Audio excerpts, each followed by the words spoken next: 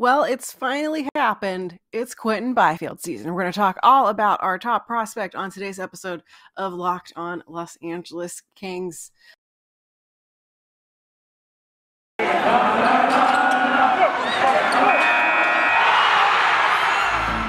You are Locked On Kings, your daily podcast on the Los Angeles Kings, part of the Locked On Podcast Network, your team every day.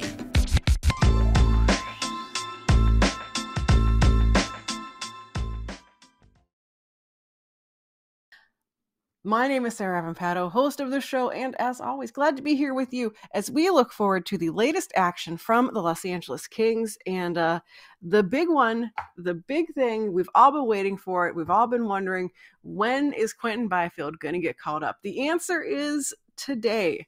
Quinton Byfield officially called up by the Kings, and the team has already confirmed that he's going to make his season debut with the Kings tonight against the Colorado Avalanche.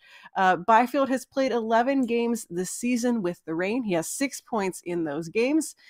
All of them have come fairly recently, and he is ready. If you'll remember, obviously, Byfield was slated to begin the season with the Kings, but he broke his ankle in the preseason, and then he came back to the Reign and played 1, 2, 3 games, and then he got COVID, and then he missed some time because of that. But he is back, he is healthy, and he is ready to go. I had the opportunity to go out to Ontario, see the Reign, see him in person, and what I saw was a player who can still dominate the ice when he is out there. He is quite often the best looking forward when he's on the ice. I also saw a player who still has a learning curve. There are still some times where you're watching him and he doesn't make the right choice. He doesn't make the right play. He's not always necessarily where he needs to be, but he's also 19 years old and has comparatively pretty little professional experience. And at this point, both for Byfield's development and for the Kings, I'd rather him start doing that learning up with the Kings. I'd rather get to see what he has at the NHL level, let him start to get to learn the pace of this game, get to learn the physicality of this game. The game that I was out there for in Ontario that I saw against Henderson, there were a lot of people kind of physically taking advantage of him, which you wouldn't really think for a guy who is, 6'4", 6'5", or whatever. But, the other team knows he's the best guy on the ice, and the other team is going to target him. And you know me, you've listened to this show, you know that I'm not exactly the everyone drop the gloves and let's fight it out kind of person, but also, wanted to see a little bit more response from the Reign with Byfield getting a little pushed around. But I don't think that's a reason to not call him up. And I think that's something he's going to learn at this level. I thought that, watching him in Ontario, watching the Reign's recent games, you got the sense it was only a matter of time until he came up to play with the Kings. Because like I said, I think that there is a lot of merit in being patient. I have no issue with the patience the Kings have exhibited with their prospects. I think that there is, a point where you need to make the best decision for the prospect. And sometimes that best decision is not bringing them up to the AHL because they're not ready, or not shoving them onto the first line because they're not ready. But I think that, like I said, for Byfield and his development, this is the right choice. And for the Kings, this is the right choice. This is a team that looked like they were back on the right track. They lost that game against Vegas right after the holiday break. And the team even kind of said, hey, we used that game as motivation to bounce back, to really use that game as the example of what we needed to not do, the example of what we needed to overcome and how we needed to play. And they bounced back from it for a little while. And then they completely fell apart over the past couple of games against the Sharks, which we won't talk about. Slightly better showing against the Tampa Bay Lightning, except for all the miserable special teams work. And then that game got out of control. But that bounce back that we saw, that we were very excited about, because the Kings went on this very strong run of play, including torching the Penguins, who are one of the better teams in the league. And then again, just totally fell apart against the Sharks, who are below us in the standings, and against the Lightning. So this team needs a shot in the arm. This team needs something. And some of the players need to sit. And so we're going to see that in the game tonight because both Alex Turcotte and Rasmus Kupari are going to sit this one out, it looks like.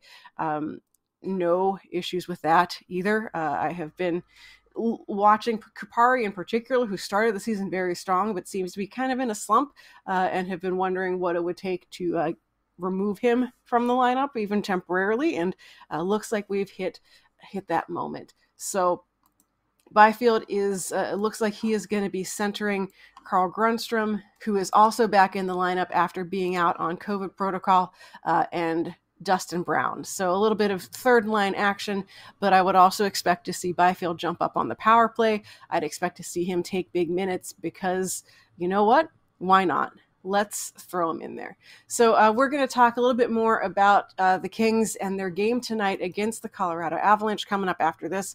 But first, let's talk betonline.ag because it is a new year. It's a new betting year, and sports are continuing their march to the playoffs. They're continuing to get ready for their new seasons in some cases, whatever it is. We've got sports action. BetOnline is the number one spot for all the best sports wagering action for 2022.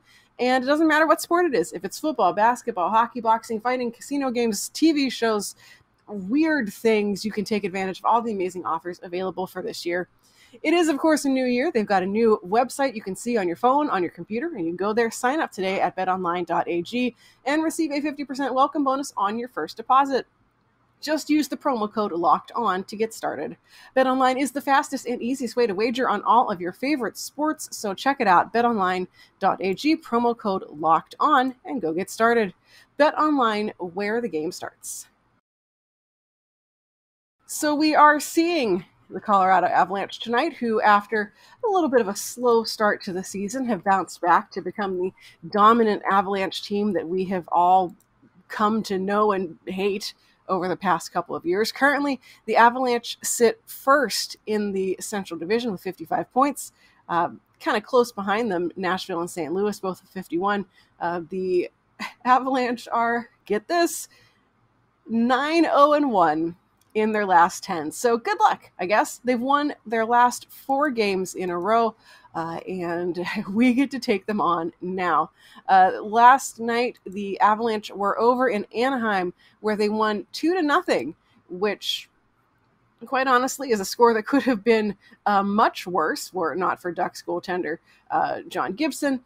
Even though the Ducks outshot the Avalanche certainly had the better chances. Pavel Francouz was the goalie in net for that evening, so that means we're going to be seeing the other goalie for the Avs. We're going to be seeing Darcy Kemper, old friend Darcy Kemper, who is 17-5-1 on the season, really helping to drive the Avalanche forward. If you somehow have forgotten, Darcy Kemper, Los Angeles Kings legend, played here 19 games he got into back in the 2017-18 season, and then we traded him to Arizona for 4 cursed years for him. That's most likely who we're going to be facing. He has always done well against the Kings in, I can't believe it's not Staples Center, back during his career with the Minnesota Wild. I feel like he was dominant, particularly against the Kings. Maybe not always other teams, but against the Kings for certain. That's why it was so great to have him on our team for 1 year, because we knew that he wasn't going to beat us in those games. But he's going to be starting for the Avalanche tonight unless anything, totally bonkers happens.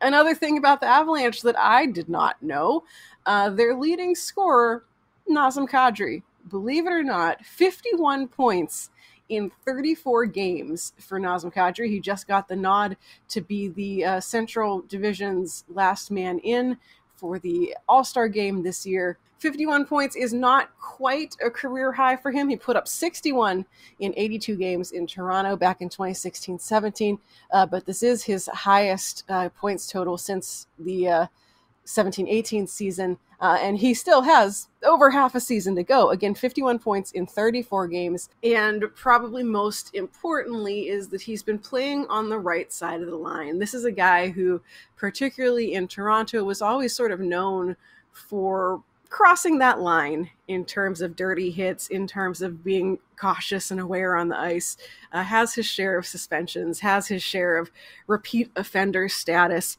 but he really, particularly since coming to Colorado, has become a little bit of a different player. And this year is really, it seems a little crazy to say this about a, 31-year-old player, which also is crazy because that's not old, but this is kind of a breakout season for him. He is just absolutely providing, I think, above Colorado's expectations in terms of performance. He leads the team, like I said, in points. He's above Mikko Rantanen with 46 points. Nate McKinnon has 40 points.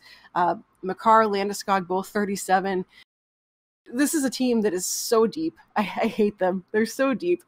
They have so many players in terms of like double digits in points, and they have the depth to really be difficult to play against. They also have Curtis McDermott, who is a forward now, which is funny if you ask me. He's been playing forward for the Avalanche. It's working out kind of well. Although if you look at his time on ice, well, this is funny. If you look at his time on ice for this season, not great. It's generally under 7 minutes a night.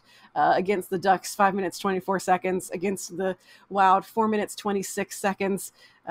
Played a lot against Arizona for some reason. Game before that, 5 minutes, 10 seconds. 4 minutes, 18 seconds. 3 minutes, 26 seconds. Like, this is ridiculous. He is clearly being used in that go out, punch someone, and have a good day role, which is, what he's here for. But like 4 minutes of ice time, he had 2 minutes and 53 seconds of ice time. Like, what are you going to do in that? What is the point? He didn't even take a penalty in that game. Like, what is the point of trotting him out there for 3 minutes? But we're probably going to see him tonight. I don't want to speak it into existence, but I'm going to be real. A Curtis McDermott, Brendan Lemieux fight would be hilarious. McDermott did fight last night against the Ducks with frequent sparring partner Nick Deslauriers. Those guys have fought something like, 5-6 times already. The one last night was a pretty heavy bout between them. Got a lot of people talking, but they're familiar with each other. Remains to be seen if McDermott's going to find a willing partner on the Kings now, but Lemieux is usually the one to jump up for that call. But we may be seeing old friend, Seattle Kraken legend, Curtis McDermott in the game tonight with the Avalanche. But again, his average ice time is sad. It's sad. And he is there for one specific reason, and generally is a non-factor in things. Coming up next on the show, we're going to look at what the Kings need to do to actually win this one and get back on the right path going forward. We're going to talk about that next on Locked On Los Angeles Kings. All right, I've said it before. I will say it again. I will say it until, they yank me off of this show with one of those giant prop cane things. This team needs to play their game. This team needs to not fall into the trap of what the Avalanche want them to do. Too often we see this team, when things start going awry, it's like they abandon everything they've ever known. They abandon every plan they have ever had in terms of what they should be doing to play good hockey. And they let the other team dictate the pace of the game, dictate how things are going to go. This team needs to be ready from puck drop. As boring as that game against the Lightning was the other day in the first period, where it was like each team had 4 shots on goal, that might be what you have to do to grind out a win against the Colorado Avalanche. If it means playing the most boring, stupid defensive game for 58 minutes, fine. While the Ducks were ultimately unsuccessful in their game last night against the Avalanche, you could see that was kind of their plan too. The only goal scored against them that wasn't an empty netter was an ugly goal. It wasn't something pretty. It wasn't something scored off of a high danger fancy shot.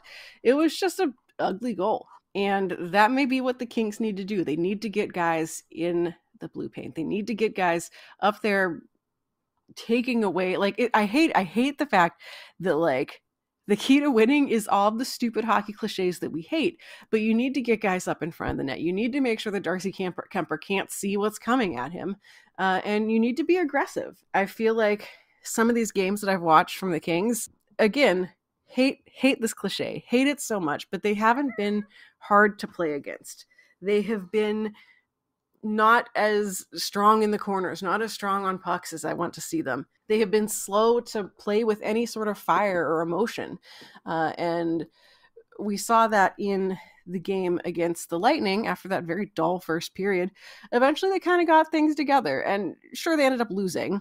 But in that second period, in the third period, we started seeing them respond in the right way.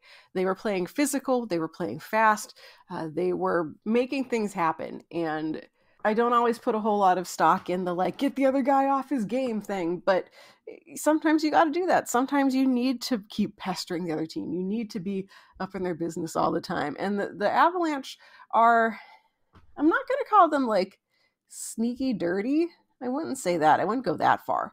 But the Avalanche certainly have become a much more physical team over the past few years. I know they're a team that was always kind of hailed as, especially since they became, relevant again over the past handful of years, kind of hailed as, the future of the NHL, all younger, faster players, more skill guys than heavy guys. And that still is mostly the case. I mean, Curtis McDermott aside, the Avalanche still are relying much more on their skill with the puck, on their shooting skill, on the creativity of their forwards, their puck-moving defensemen. We haven't talked about Cale Makar. But the Avalanche are that kind of team. They are a team that is smart, and now they have added sort of an extra dimension of physicality to that game. They have Curtis McDermott. They have Nazem Kadri, who, like we said, has turned things around in terms of, not getting himself suspended, but he is still a very physical player. They have Gabe Landeskog, who is well known as a guy who is not afraid to throw a hit. Mikko Rantanen laid like a ridiculous hit on someone in this game against the Ducks. So they have their share of players who are not afraid to mix it up and get dirty. And it gives the Avalanche more ways to win, which is kind of what I'm seeing from them. It gives them, okay, maybe this game they're not going to win just from beautiful shots and Nate McKinnon being ridiculous. Maybe this game they're going to win because they bullied the other team. And so I think that the Kings also need to be aware to not let that take over the game and to not let that get them off of their stride, because once things start getting chippy, things devolve very quickly usually. Of course, the last thing I wanted to touch on, and you can't talk about the Kings without talking about it, is, oh my God, why are special teams so bad? So bad. This is like unbelievably bad from the Kings this year. Their power play, currently 25th in the league, 16.7%. Their penalty kill, ho buddy, 29th, 74.1%. The only teams below them, the Arizona Coyotes, who are bad, the Winnipeg Jets, who are mediocre, and the Vancouver Canucks, who are bad. 74.1%. On top of that, not only is the penalty kill struggling, not only is the power play decidedly mediocre, but when the power play does get out there, they're allowing goals. The Kings have allowed 6 goals shorthanded. That is tied for first in the league. They're up there with the Devils, the Flyers, and the Sharks. 6 shorthanded goals against. Because if you watch the Kings power play, they basically have 2 strategies. One is the drop pass. I hate the drop pass. The drop pass can go away. Otherwise, they just try to send the puck into the zone. And if they can't get into the zone, they dump it in and they chase after it, which is a waste of time on the power play. Watch opposing teams, particularly good opposing teams, when the Kings are on the power play, because what happens is they realize the strategy that the Kings are using, and then they just stack 3 guys up on the blue line. And then the Kings can't get in because there's nowhere for them to go. And they either have to dump it in, or the other team gets possession, they turn it over, play goes the other way, bam, shorthanded goal. That is so frustrating. And the thing that's the worst about it is there's been no, inclination of any willingness to change. We're not seeing the strategy adjust. We're not seeing players necessarily put in their best positions to succeed. I'd love to see more creativity on the power play. I'd love to see, something other than what we've been doing, like with the whole like definition of insanity is doing the same thing over and over again and hoping for it to be different. Like that's what we're doing with special teams. And if anything is going to sink this team at this point, I mean, there's lots of things that could, but right now the special teams are just a killer. Imagine if the Kings hadn't allowed those 6 shorthanded goals. Imagine if they had not allowed like even like 10 less goals while shorthanded. Like we could be much more secure in our spot. How many games have the Kings lost that have sort of hinged on poor special teams performance? It's a number of them. Right now, the Kings, in terms of the standings, they're still second in the division, in the Pacific Division. The Ducks are tied with them at 45 points. Ducks lost last night, so that's good news. Sharks are right behind them with 44 points. So, like, we're in the territory now where we need to keep winning. We need to keep finding ways to win because the teams behind us are breathing down our neck. Vancouver's out. Edmonton might as well be out. I don't know how they come back from this. Seattle, done. Calgary could jump back up, but right now it's Vegas, the 3 California teams, Calgary. Those are your top 5 teams in the division, and they're separated by 6 points. Vegas, 48 points, Calgary, 42 points. Not a lot of wiggle room. So we're in a position where we need to win games and need to keep pace with our opponents and with the other teams in our division. And you're not going to do that with the totally miserable special teams that you have right now. So there's the keys to the game. Play your own game. Figure out what's wrong with your penalty kill. Maybe try a power play goal or 2 and hope for the best. So we'll check out the game tonight. We're going to, like I said, hope for the best, hope for a win. Very excited to see Quinton Byfield and what he can do as he jumps back into the NHL after getting his feet wet in the AHL this season. Tomorrow, we'll be back to check in on how this game went. The Kings, in terms of their schedule, after this game, they head out on the road. New Jersey Sunday, Rangers Monday, Islanders later in the week, Philadelphia, Pittsburgh, all coming up. So this is going to be one heck of a road trip that the Kings need to come away with 2-3 wins at least.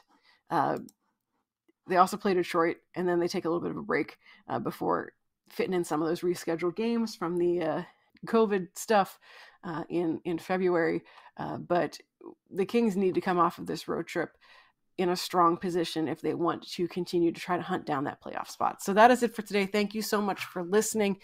Thanks for being here. You can find me on Twitter at Right Said Sarah. The show's on Twitter at Locked On LA Kings. Of course, love to hear from you guys. Love to hear what you want to hear about in future episodes of this show. Make sure you're subscribed if you haven't already.